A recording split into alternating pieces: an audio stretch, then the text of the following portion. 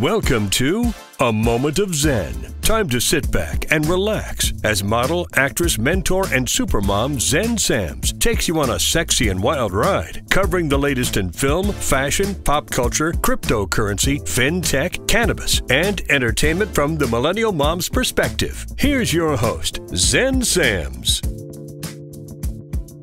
Hello, my beautiful friends and loyal listeners. It's always a pleasure to spend my time with you on the airwaves. Thank you for listening and interacting with me on social media. That truly makes it all worthwhile. Please make sure to follow me at Xen Sams. That's Zen with an X, not a Z. And remember that we're now on TV. Tune in at impact.kpmedia.tv and catch A Moment of Zen on the Impact Live channel Sundays at 11 a.m. Eastern. All episodes are now available on demand. We have such a great show lined up for you today. In our influencer segment brought to you by CCP Digital, we are featuring Laura Micetich. She goes by the Iron Giantess. She is a mega influencer, a transformation specialist, a nutritionist, and a bodybuilding trainer. And at 6'1" and 320 pounds, from obese at just 22 years old, she is now the epitome of health just a few years later. We're going to chat obesity, weight loss, how she did it, and all you need to know to stay healthy and fit. And in our business and buzz segment, we have returning contributor Kyle Wool, president of Revere Securities, joined by our really good friend Andrew GIULIANI, who is in the running to become the 58th governor of the state of New York. And today, Kyle, Andrew, and I are chatting about the political climate, our economy, and how it's affecting New Yorkers' bottom line. In My Digital World segment, brought to you by Tempest Network, we have returning contributor Shahal Khan, CEO of Burkan World and Tempest. And today he is joined by physicist Nassim Haramein, CEO and Executive Director of Research and Development at Taurus Tech. Today, we are chatting about the energy efficiency renewables industry and the technologies propelling the future as we look under the hood of energy efficiency at the juncture of blockchain technology. In our innovation and tech segment brought to you by Caldwell Soames, we have returning contributor Paul Caldwell, chairman and CEO of Caldwell Soames. And today we are chatting with Vita Ridgway. She's co-founder of culturetech.io, a website that serves as the place where tech meets culture, an intersection of crypto, the metaverse, NFTs, blockchain, fintech, and all things Web 3.0 for the creator economy. And today we are chatting about fintech's social impact, cryptocurrency, and tokenization. Stay tuned. We'll be back with the influencer segment brought to us by CCP Digital with the Iron Giantess, Laura Micetich. You're listening to A Moment of Zen right here on 710 WOR, the voice of New York. We'll be right back after this. A Moment of Zen is brought to you by CCP Digital, bringing you a view from inside blockchain, cryptocurrency, and NFTs. Introducing the latest Blockchain Heroes series, Retro Rebellion NFT collectible card packs from the Nifty Company. Available January 2022. Find out more online at ccpdigital.com. Welcome back, my beautiful friends. You're listening to A Moment of Zen right here on 710 WOR, the voice of New York. I'm your host, Xen Sams. Coming on in just a few, we have our influencer segment brought to you by CCP Digital. And today we are featuring Laura Micetich, otherwise known as the Iron Giantess. Now, she, at 22 years old, had a very unhealthy relationship with food, and that left her weighing over 300 pounds, clinically obese, and teetering on the edge of prediabetes. Laura knew that she was staring down a road of medications and disorders for the rest of her life. So she committed to making a change. And since 2014, Laura has lost over 130 pounds and gained a new perspective on life and nutrition. She's become a fitness and nutrition expert, passionate about health and wellness, and now works with others to strengthen their mind, body, and soul. As a child, Laura was given that name, Iron Giantess, that she still holds to today. She was taller and bigger than her peers. Her low self-esteem, though, manifested in binge eating, leading her weighing 320 pounds at her heaviest. Once she realized she needed to make a change, she started doing workouts at home, following videos she found on YouTube. She walked across campus, signed up for college gym, and fell in love with bodybuilding.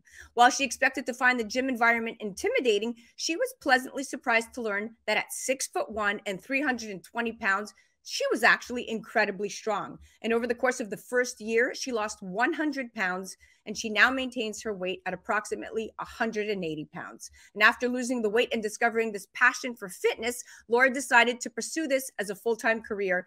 She now uses her own experiences to help others and help people set and achieve their own health and fitness goals. Here to chat, Laura Micetich. Wow, what a journey. Welcome to the show, superstar. Hi, Zen. Thank you so much for having me on.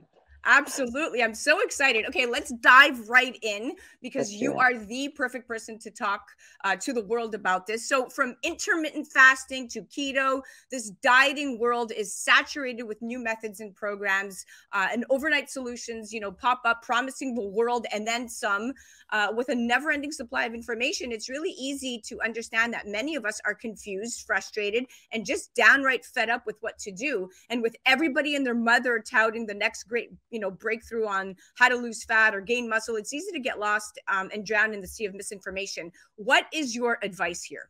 Here is almost everything is what I call the vacation diet. So everything crazy and cool that sounds sparkly and new is probably BS.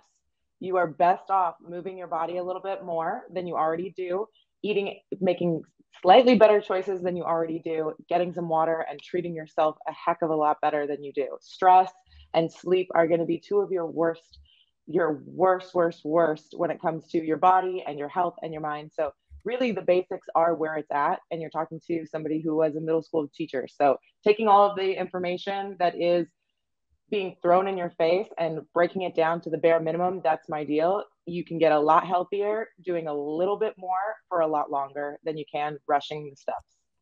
Very true. Wise words. That's why you do what you do. Now, if you want to gain muscle or lose fat, right, the old adage of calories in and calories out still holds true. If you want to gain muscle, start simple. Eat about, I think it's 500 calories over maintenance level.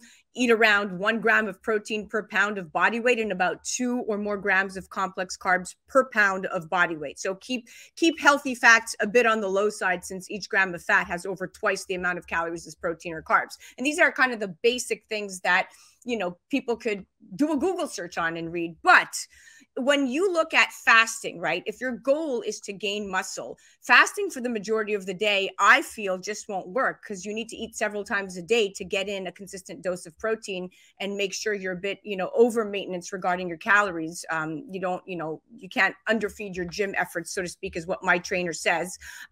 What are your thoughts if you don't want to gain muscle, but rather lose weight? Is intermittent fasting recommended? So I think the biggest word that you just said there is lose weight. So it really is about whether you're trying to lose weight or you're trying to lose fat, because that added muscle and really staying consistent in the gym, pushing and adding muscle there is going to help you specifically target fat burning. So you're going to see muscle composition change, body composition change. You're going to see those athletes that you see that are lean and strong and have lots of muscle striation and things like that. They're going to be eating their food still. Typically, we see, especially with women in this society, a chronic undereating. And then what that leads to is the body pushing our brains to crave instant food, instant satisfaction, which is going to be sugar. So that's why you see a lot of women falling into binge eating habits. They think they're fasting. They go throughout the day. They're not providing enough nutrients throughout the day to their body. And their body is then sending those biochemical signals to crave carbohydrates at the end of the night. And that's why somebody who has fasted all day and thought they were really on track ends up with a bag of chocolate covered pretzels in their lap when they're watching their Grey's Anatomy episodes. So fasting can work, and every body is different. There is absolutely no science. Dr. Huberman says there's no science to truly prove exactly what your specific body is going to respond to best. But if you're finding at the end of the day that you are absolutely starving, and when you go to break your fast, you're picking foods that are counterintuitive to your health, or they're counterintuitive to your goals, fasting is not working for you. You are much better off adding foods in, especially ladies. If you're going to fast, one of my biggest recommendations is try fasting by eating in the morning. And I know you don't like it, and I know you don't want to go all day feeling full, but if you're going to eat in the morning, that's going to tell you a lot about your hunger cycles. It's going to tell you whether your body actually enjoys fasting, because if you can fast and eat your breakfast, go till noon, and then you're not hungry throughout the day, maybe your body responds to fasting. But if you spend the rest of the day wanting to nosh on something, it's probably not for you. There you go. Wow. so much advice. You really pack it in there. Okay, we have about a minute and a half left, and I want to shift to obesity because the numbers are staggering. According to the Centers for Disease Control and Prevention, 2 out of every 5 adult Americans are obese. To put this into perspective, Laura, a 5'9" male weighing 203 pounds or a 5'6" woman weighing 186 pounds has a body mass index in excess of 30, and they are considered obese. So 40% of us exceed this threshold, and these statistics are kind of creeping up. So if you have to go back and look at obesity increases the risk of getting cancer, 13 different cancers, including breast, pancreas, thyroid, and liver, are all linked to obesity. What should people be cutting out of their diet, even as a simple guideline? Less than a minute.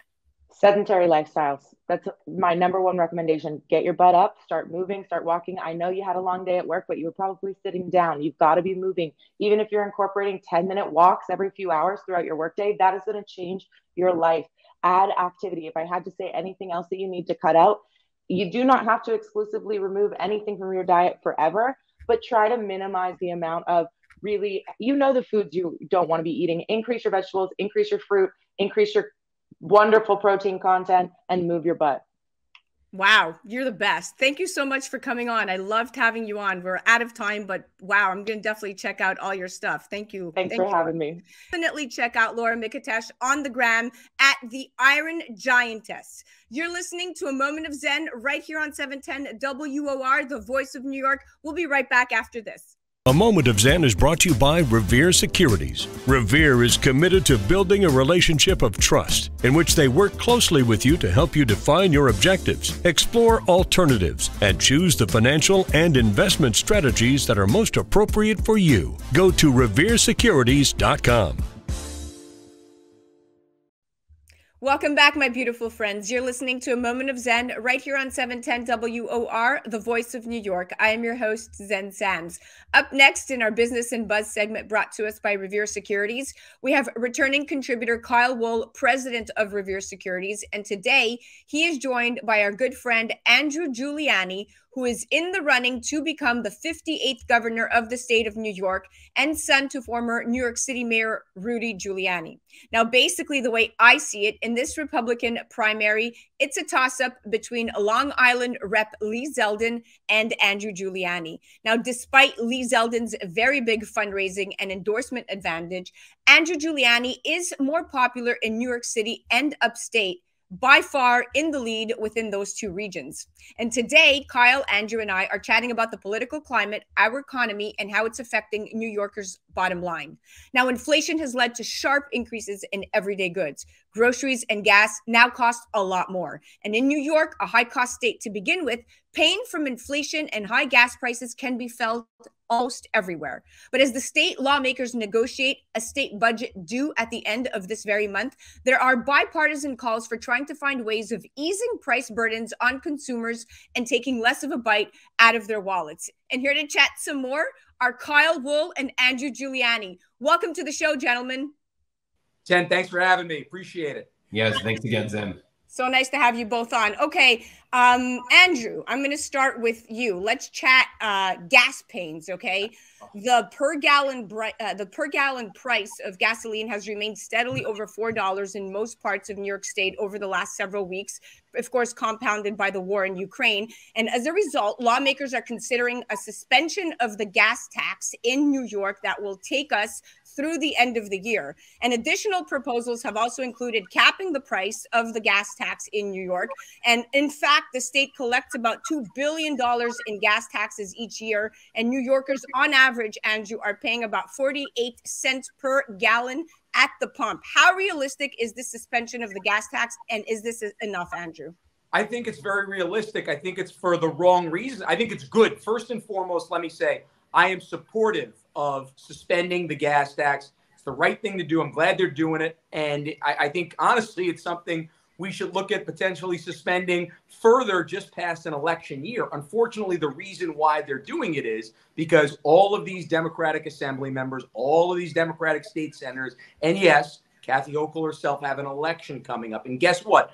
On November 7th, when people fill up their tank, so that way they have enough gas to go to the polls on November 8th, all these Democrats want to make sure that they're not going to have over $5 a gallon. Well, the truth is they might have over $5 a gallon, whether or not the gas tax is suspended or not. I just drove back from Buffalo the other day, and we were at $4.89 where we ended up filling up. I think our total gas price to fill up our truck was almost $150, $147. This is amazing. I mean, you think about this, and for our campaign, it costs a lot. But I think about the New Yorkers all around the state that might be making $50,000, $55,000. Now, imagine just how much gas has gone up since President Trump left office, and how much weekly, from a weekly standpoint, the expenses are. I mean, it has to be another 4 or 5% of their expenditures that they are spending now that they were not spending 2 years ago.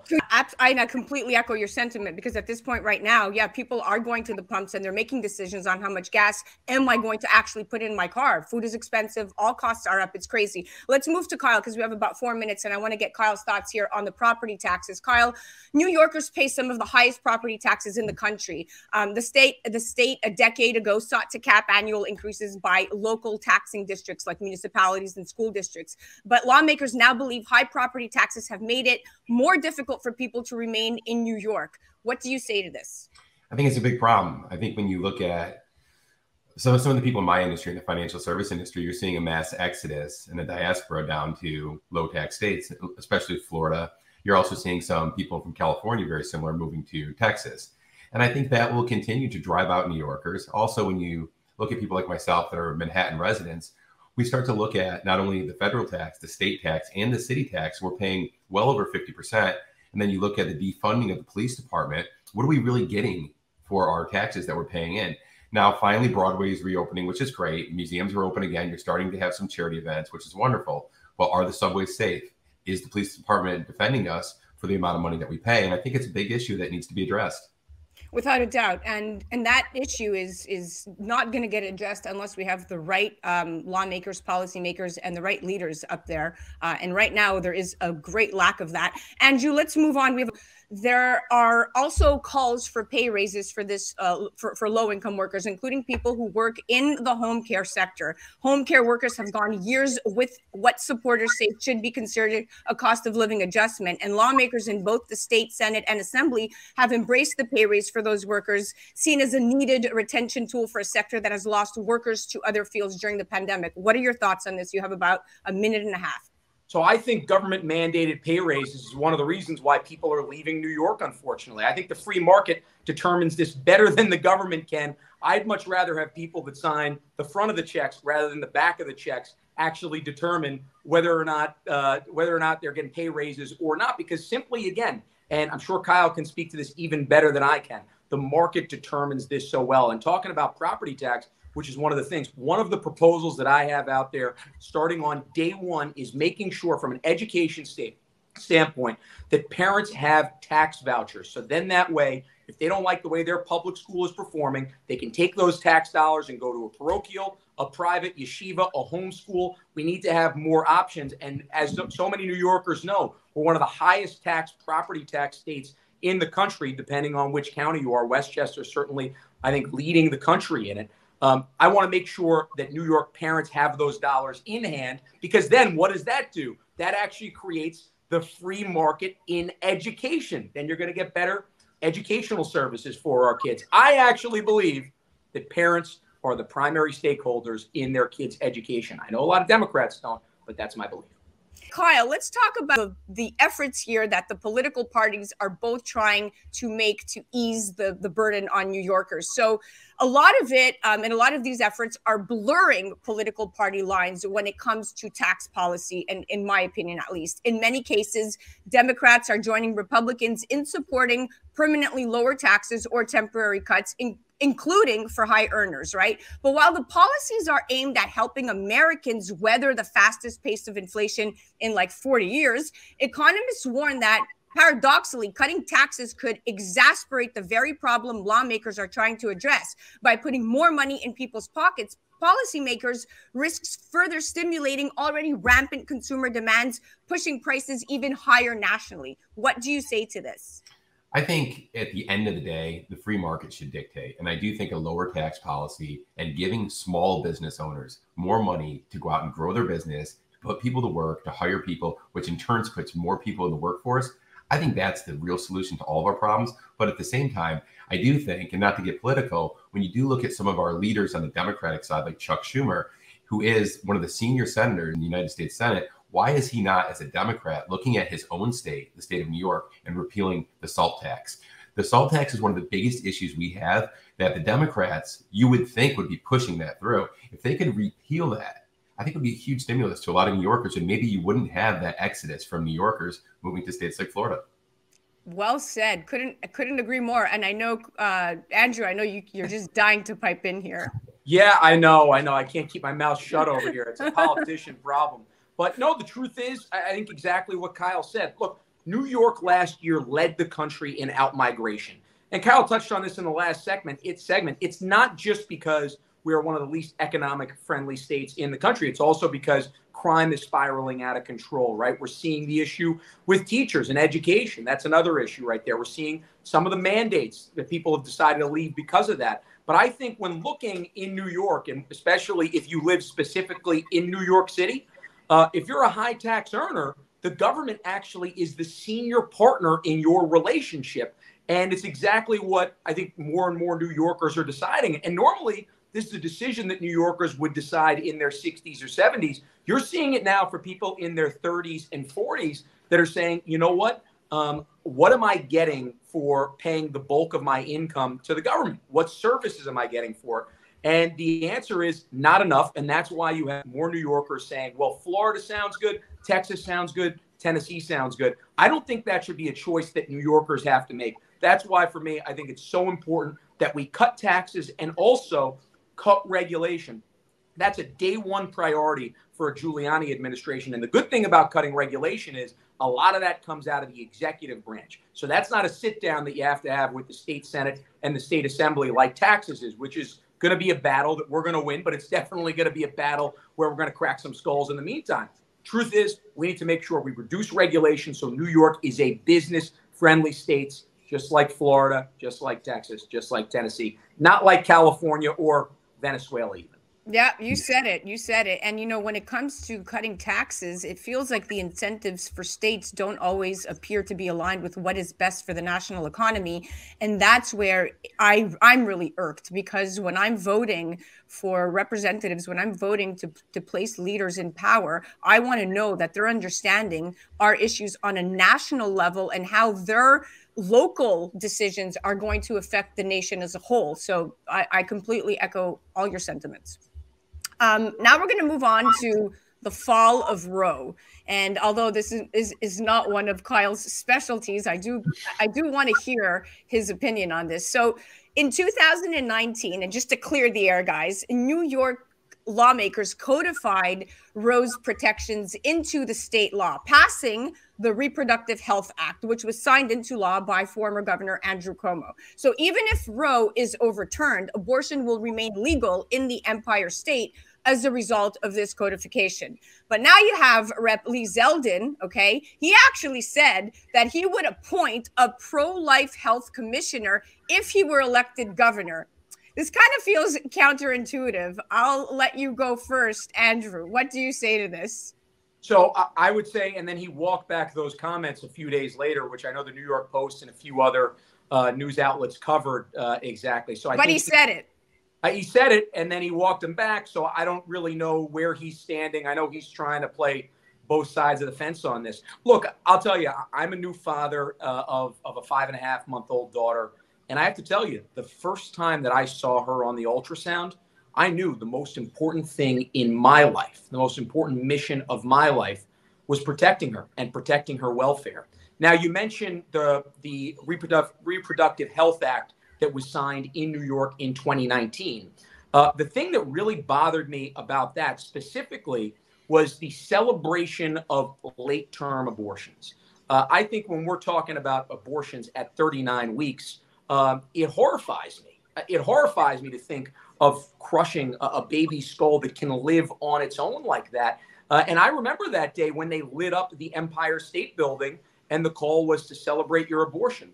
That to me is horrifying. And I think you lose a little bit of morality in a society there. So to me, that's something that I would fight against, specifically late-term abortion, because I think there are very few excuses for that. And to me, like I said, as a new father, I would want to do everything that I can to help and protect New York's most vulnerable. I agree. And I echo that sentiment as a mom as well. I think there's a point in time and a case for everything. And I don't think when you have statements like made from Nebraska representatives, I'm going to leave them nameless, that they support pro-life, even in the case of incest or rape. For me, that's a violation of women's rights. And so I do think that there has to be a fine medium between the two. Kyle, what are your thoughts? Well, it wasn't really the question I was expecting today to be commenting on Roe v. Wade. But I do think if it's a states' right issue, and I think people can decide where they want to live. If they want to live in a state that has more restrictive, they can make that decision. I would also look across the pond at some of our friends in Europe, especially Germany, Spain, France, and they've pretty much as a society come together as a consensus that late-term abortion is an issue. And whether it's 16 weeks, 20 weeks, 22 weeks, I think that should be decided on a states' issue, but also maybe as a society, we should probably look at that too, because I echo Andrew's words, 36 weeks, 39 weeks, doesn't seem quite right to me.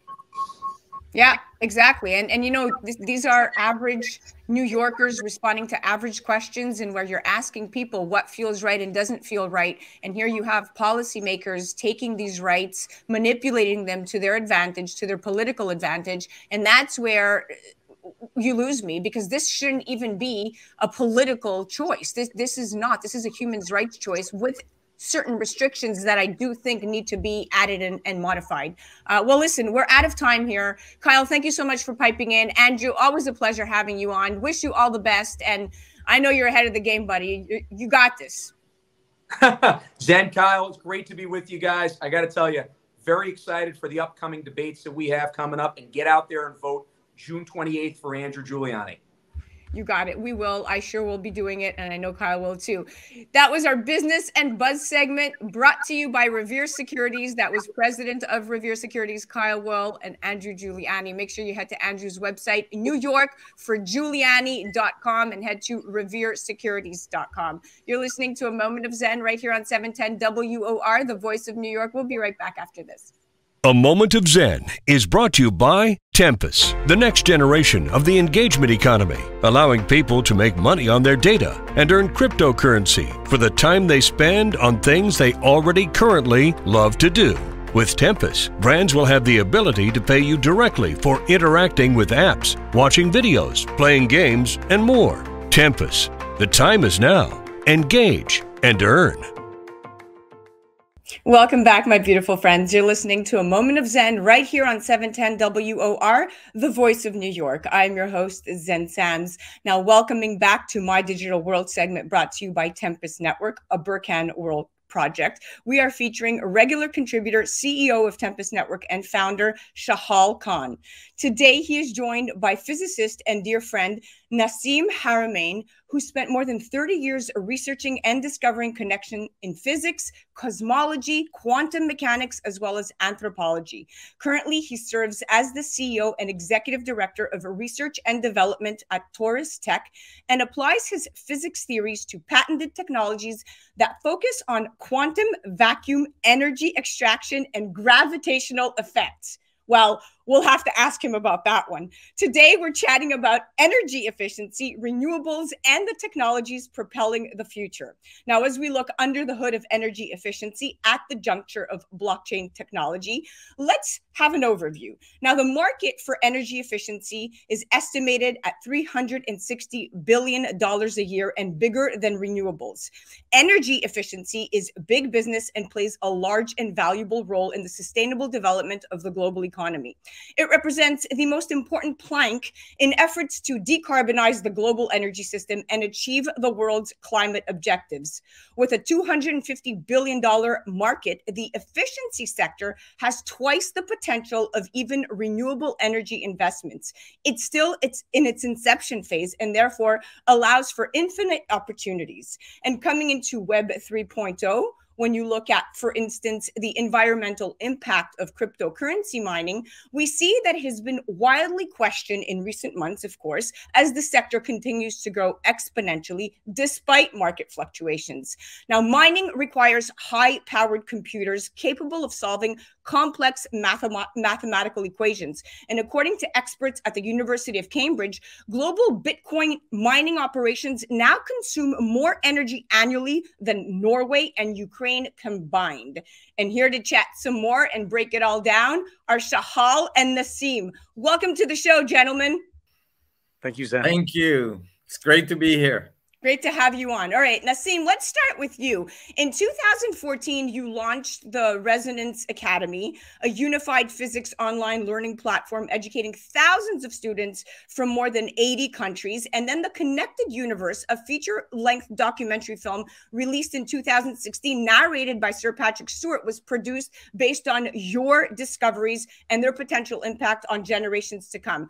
Talk to me about your mission and how this is going to be solving real-world issues. Well, in physics, well, first of all, understanding the world is critical to developing technology, meaning technology emerged from really high level understanding of the physicality of our existence, the world as we see it and experience it. And from there, these technology instruct us on how to develop technology that eventually allows us to fly in the sky and have planes and rockets and all kinds of things, including how to produce energy. For instance, fundamental theories told us that there was a lot of energy in the nuclei of atoms, and we eventually got nuclear power out of it. But there is an evolution in scientific knowledge that is required at this time.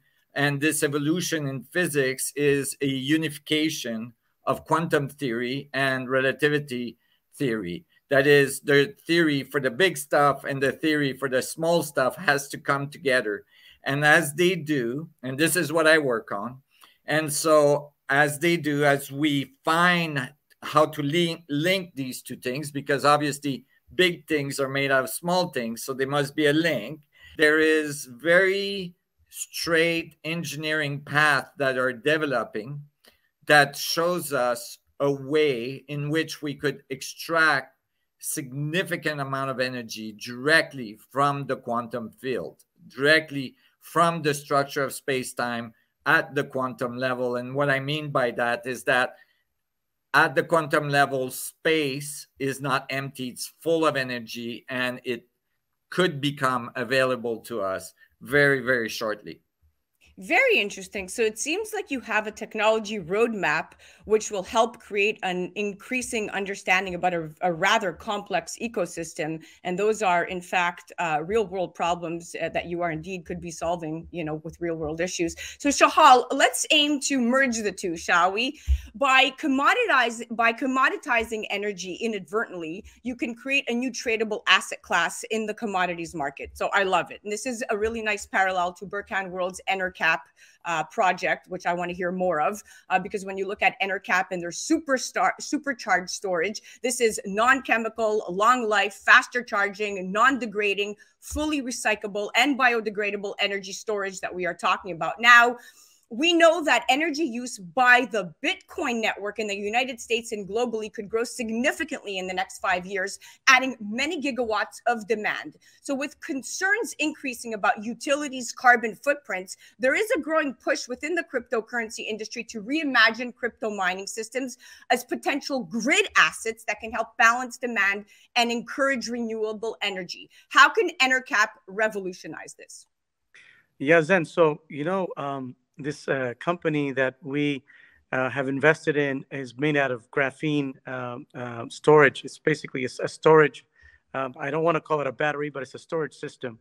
So it could take essentially power from any source. You know, we prefer renewable, for example, but it could take it directly from, let's say, today's fossil fuel based grid systems at you know, when the tariffs are low, and charge up these storage systems and, you know, allow the grid to have balanced energy. But I'm more interested in taking a system like Naseem's, for example, in the future, that could generate masses of power But the problem in the world is, the world isn't built out evenly, and there are huge places of non-grid presence in the world. So if you take systems like Nassim system, and then we power up our batteries, and let's say the batteries go out into places that don't have grids, we could power, for example, a decentralized economy. I mean, we could power Africa, for example, by having certain places in Africa, for example, that produce the energy, charge up our batteries, and we could deliver our batteries autonomously with trucks, for example. And we could create an off-grid system like this around the world, where essentially the energy cost is so low due to the fact that it's being taken out of the quantum field, let's say, to the Nassim system and stored in our batteries, and then our batteries are actually transported around. In terms of the high cost of computing use of this energy, we are looking at a world that's going to become highly computerized, with all the aspects of Web3 and so on. And we can't rely on let's say inefficient places of generation, like sometimes even solar power and wind power are very difficult and still very expensive to generate that, and they're specifically only in certain areas. We're going to need to power, terabytes or masses of gigawatts worth of power in the future. And there's still, other than nuclear, there isn't any efficient way to generate that much power. And a system like Nassim possibly can, give us that amount of power efficiently and cost effectively. And that's what we're really excited about. And that's what it's about, changing the world. And Nassim, with your technology, it's quite interesting because it does relate to some big relevant news. And I'd love your commentary on this. So an interesting parallel is the Oman plant construction, which is scheduled to start in the year 2028 in Al Wusta Governorate on the Arabian Sea. And Oman is planning to build one of the largest green hydrogen plants in the world in a move to make the oil producing nation a leader in renewable energy technology. And it's going to be built in stages, with the aim to be at full capacity by the year 2038, powered by 25 gigawatts of wind and solar energy. And the consortium of companies behind this $30 billion project includes the state-owned oil and gas company OQ, the Hong Kong-based renewable hydrogen developer Intercontinental Energy, and the Kuwait-based energy investor Enertech. Where are we heading here, and does this pave the way and set precedents in the renewables industry? Well, there's a few issues, and I think what Shahal is addressing is that both there's a need for decentralizing power. So these projects are really exciting and interesting. However, they fail at decentralizing power, and one of the reasons we must decentralize power is that the grid system is very vulnerable. It's vulnerable to various things, one of them being changes in solar activity. One solar flare directed at the Earth at the right time, at the right moment, can wipe out a whole portion of the grid structure that we have in place on the planet. And that could be disastrous.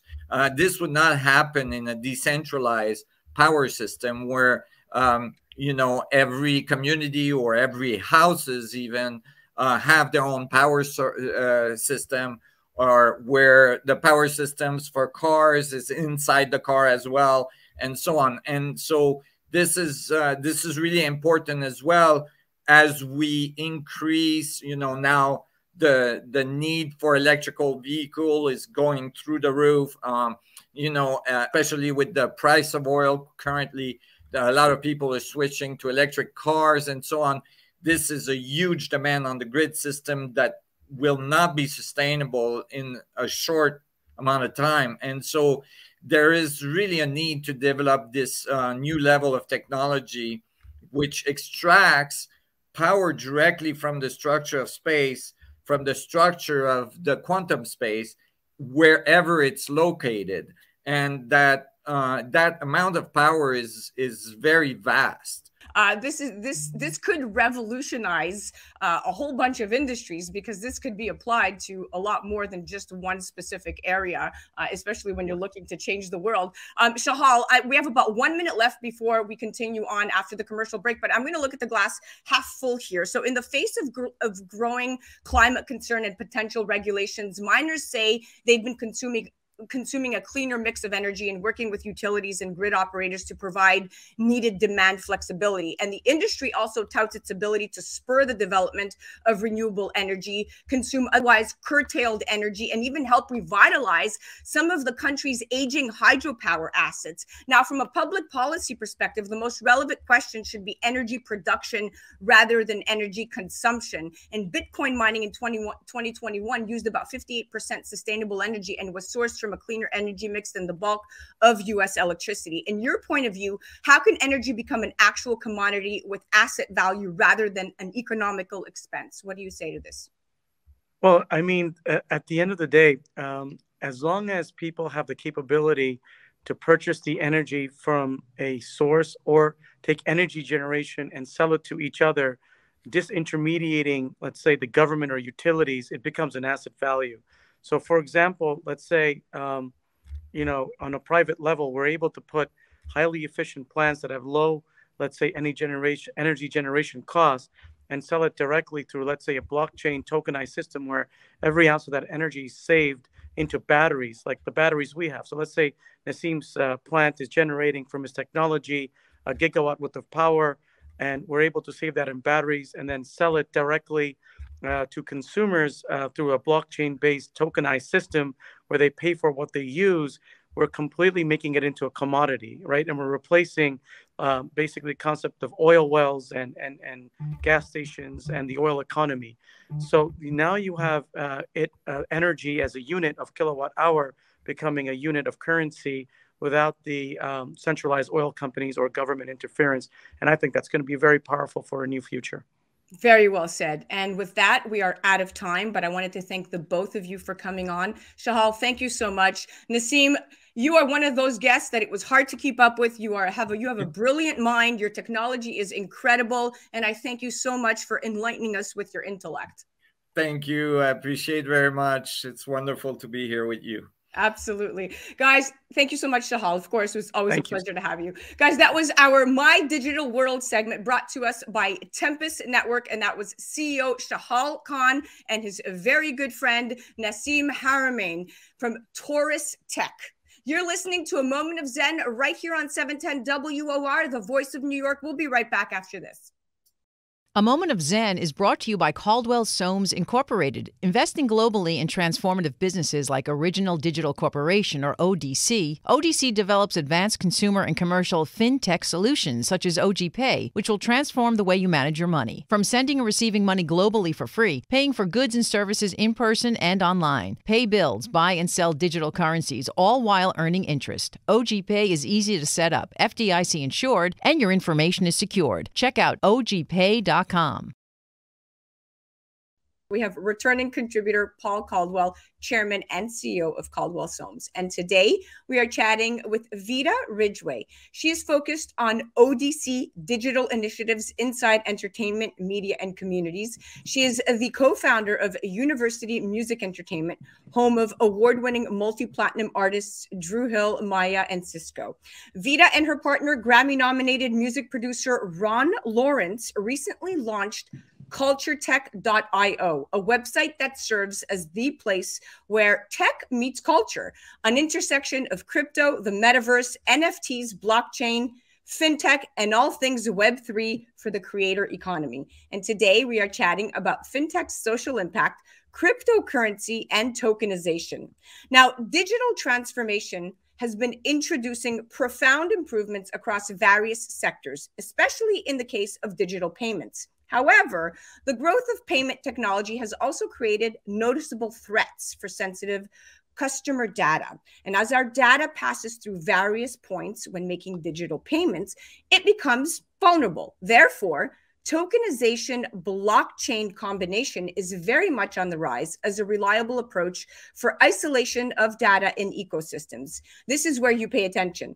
This application of tokens has increased in the payments processing industry for storing credit card information without exposing the original data, meaning keeping our personal details safer than the traditional methods used in Web 1 and Web 2. And in addition, the use of tokenization in blockchain has been making news for prospects of converting tangible and intangible assets into digital tokens. So exactly what does the new age of tokens mean for the future of blockchain? Well, blockchain and tokenization of assets aren't for every industry. However, several sectors like cannabis, fintech, and cloud computing are really embracing these transactions that now allow for essentially better proof of ownership. Now, you might confuse tokens with cryptocurrency, but the tokens are used for investment purposes to store value or to purchase, while cryptocurrencies are digital currencies used to facilitate transactions such as making and receiving payments along the blockchain. Now, the tokens represent real-world items using blockchain technology, and they're transferable once these are in the blockchain, just like cryptocurrency. And here to break it all down and what this all means for us regular people is my expert at hand, Paul Caldwell, and his really good friend, Vida Ridgway. Welcome to the show, superstars. Hello. Hi, Zen. I'm going to start with you, Paul. So in recent headliners, and this tying it all together, Visa is launching a new consulting and advisory service to advise its clients on crypto. And Visa is going to offer advice to financial institutions and retailers and firms to basically help them better understand the crypto ecosystem. Now, while the move doesn't directly affect consumers, it is further evidence that cryptocurrency is gaining more mainstream adoption within corporate America, which generally has a positive influence on the value of investors' crypto holdings. But of course, given the current volatility in the market, it's kind of sometimes all up in the air. What do you say to this, and should we be proceeding with caution, Paul? Then I think it's always wise to proceed with caution when something is unclear. And I think that's been the case with cryptocurrencies. I think people generally do not understand tokens or tokenization of assets or tokenization of cash flows in businesses and things of that nature. A lot of people jumped in, a lot of companies, I should say, jumped in, and it impacts a lot of people when big companies jump in on crypto. For example, Visa has been quite good at allowing for crypto Visa cards, for example. So crypto-backed Visa cards. In other words, I have a cryptocurrency account, I get a Visa card tied to that account. And when I go buy something, it debits it in my crypto. It does a back-end conversion, back office conversion to fiat, or maybe not, depending upon the customer settings, the configuration settings in the system for that particular customer. But the challenge is some of the back-end things, some of the subsequent to the transactions that can occur, things like returns and RMAs, return merchandise authorizations, and what happens if crypto, being as volatile as it is, goes down, and who eats the spread risk. Merchant services providers like Fiserv and others are quite concerned a bit about this, because there's a certain degree of financial risk there, and at mass that can be significant and substantial. So tokenization and being able to tokenize a transaction is one thing from a PCI compliance point of view. Europe has tokenized transactions through their PCI compliance requirements, and DS3 is a law now on all systems in Europe. You have to code to DS3, which is a digital security protocol. And if you don't, you can't do business on an e-commerce website, that's for sure, in Europe without it, or you're going to be in trouble. As far as tokenization of assets, NFTs, I think all of that is here to stay. But again, it's going to still evolve. It's not where it's going to be. I think we're back with crypto and NFTs and metaverse and megaverse and multiverse and all of that. I think we're back to where we were with Netscape Navigator many years ago. It owned the space. It was the one that was trending, and then Google came along and knocked everybody off of the search stool with a better way, transformed how people thought about search. And that transformative solution hasn't shown up big in the marketplace yet, but it will. But it will. And, you know, when you have Visa and even OG Pay, they're moving in the right direction. And there's beauty and power in simple concepts like replacing sensitive data with tokens to make digital payments more secure. But scratched beneath the surface and powerful technologies, you know, scratched beneath that surface, they do enable tokens to do so much more than reduce payment fraud. So we are headed in the right direction. So much more, though, to be researched and to structure. Vida, I'm going to turn this to you with your experience in the music industry. This is a very fitting question, top popular trending question, actually, about smart contracts. And a smart contract really is a program that runs on the blockchain. Its code and data reside at a specific address on that blockchain. And NFTs are powered by smart contracts, which handle the transferability and verify the ownership. And this is one of the most attractive features of the technology. And getting paid as a creative is not always a straightforward process. All too often, up-and-coming musicians are stiffed on their royalties. And smart contracts are now mitigating those problems, ensuring that creators aren't cheated. Now, there's the original ERC 721 standard that led to the booming market of NFTs is now being revised to allow for really a more dynamic standard for paying out royalties, no matter the platform that mints the NFTs. Talk to me about the importance of advancement and how it's going to affect recording artists' bottom line. And can they use the OG Pay wallet to liquefy their monetizations into fiat currency? Absolutely. Yeah. So with regard to the music industry, NFTs, it's proving to be pretty disruptive. As you may know or have heard, Snoop Dogg recently purchased Death Row Records and the catalog that goes along with it. And what he is doing with that is re-releasing and also releasing new music all as NFTs, which is really helping with adoption overall. And what this does is it allows for the intermediaries to be eliminated for the most part and go direct to, well, we don't even say consumer anymore in this community, we say community. So it allows them to go direct to the community and build a community without having to have middlemen like, you know, record companies involved.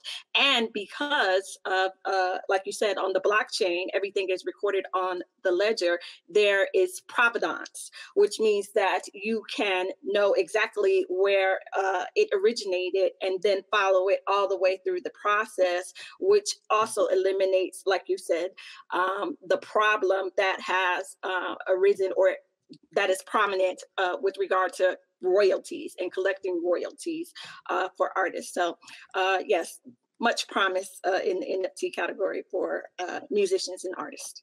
And it's beautiful because OG Pay can help them liquefy all that, because for decades, musicians have not been equitably compensated for their music. And this has been particularly apparent in the music industry. As reported by Fortune, the typical total revenue split is 50-50, with only 50% of revenue going to the entertainer and the rest shared among agents, lawyers, and distributors. And the reality is even grimmer when it comes to musicians who distribute their content via streaming services. Most of Spotify's top 0.8% of artists earn less than $50,000 in streaming revenue. So this is definitely paving the way. Paul, I'm going to turn this back to you because we're going to talk about the case used for blockchain tech in banking. Now, access to banking is an immense problem for several e-commerce companies. Regulation really and monopolies can prevent easy access to finance for small startups. And blockchain technology is helping solve the sector's problems by allowing them to bypass traditional banking and speed up transactions without compromising security. OG Pay is one of those platforms. Walk us through the differences of the traditional payment platforms versus the hybrid ones that also incorporate blockchain technology. Sure, Zen, no worries. I think I want to mention something about smart contracts. In our firm, we believe that smart contracts is the next stomping grounds of innovation and transformation. Disruption, yes, Snoop Dogg does what Snoop Dogg does. That's a simple concept that could create tremendous value. And it's the simplicity in that kind of concept that uses existing technology to make a big deal. You know, there's something called the Music Modernization Act. And the Music Modernization Act is being used by artists to reclaim their royalties. Once those royalties are reclaimed, then they can tokenize those that content into a new context because they own their publishing, for example. They get it back from Warner Chappell, this kind of a thing. So that's a big That's a big thing happening in a simple way right now, but I think that's a big thing. Smart contracts aren't always as smart as they ought to be either. So the technologies that are going into developing new types of smart contract algorithms is significant, and they will be substantial. The OG Pay, for example, is innovative, it's disruptive, but it's also transformative. Main thing, transformative, because it transforms how people think about something as simple as how they use their money. Just like Uber transforms something as simple as how people think about how they take a ride. And when you think about that and you start talking about making payments at a commercial level, without all of the interference of the rails, so to speak, they become unnecessary. Because if a business has a commercial wallet, a consumer merchant, a consumer with a wallet can do a consumer to merchant transaction, wallet to wallet, without having to create heavy fees for the merchants, without that merchant having to pay 2.99%, for example. So someone uses their Visa card. They don't have to use their Visa card. But so if you start at the wallet and work your way back to be able to accept credit cards as well, one can imagine widgets being created on things like Shopify, where someone that creates a new store, a brand new store, could actually click that widget and add that payment functionality to their Shopify account. And that account would accept digital assets, cryptocurrencies, fiat currencies, and wallet-to-wallet transactions, as well as credit cards, all in one widget. So these are the directions. This is the direction very proprietary is in the marketplace. Yeah. Yeah, kind of revolutionary. Okay, we have about a minute left, and I would like Vita to answer this question. So Vita, through community and strategic partnerships like OG Pay, partnerships can help reach the underserved. In fact, to reach people who aren't part of financial institutions, it actually takes a village. So we have to think about where the consumer has trust, and it may be the corner store down the street that they're using to access financial services, even if it's predatory. But with the tech we have now, like OG Pay, we can bring services to where the trust is where the trust is secured in a responsible manner. So let's chat. OG Pay is money management transformed. Why does this matter to the community? You have about a minute. Okay.